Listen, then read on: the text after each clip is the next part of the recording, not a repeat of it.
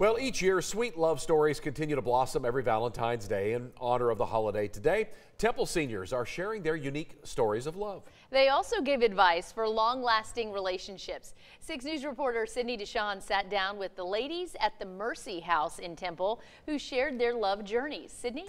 Chris and Lindsay, it takes respect, commitment, and communication to create a lifetime of love. And 2 Temple ladies were lucky enough to experience this with their husbands.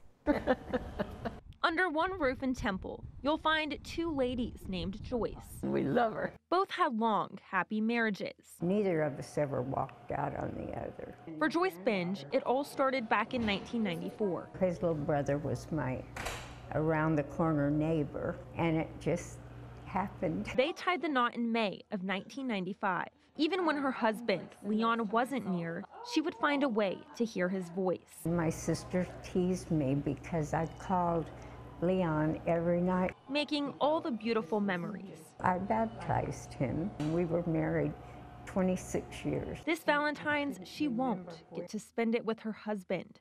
He went in the hospital on our 26th anniversary, and he passed away. But today, she will get to spend it with her friend, Joyce Fulgham. She was married for 25 years to her husband, Robert. I met him in Temple. I was here working. Somehow, she says she ended up with him. Did you know whenever you saw him that he was going to be the person you ended up with? No.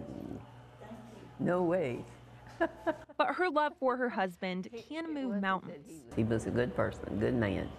I loved him to the end. Today, both Joyces are hand in hand on this Valentine's Day. We're hanging out with everyone. They're without husbands, but they have each other and hope they can help others have a long-lasting marriage like they did.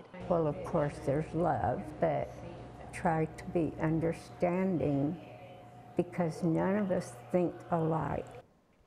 And remember, you can celebrate love every day of the year. Find out what your partner enjoys, whether that's weekly dates, small gestures, or acts. It's all encouraged for a happy and long relationship. Chris, Lindsay.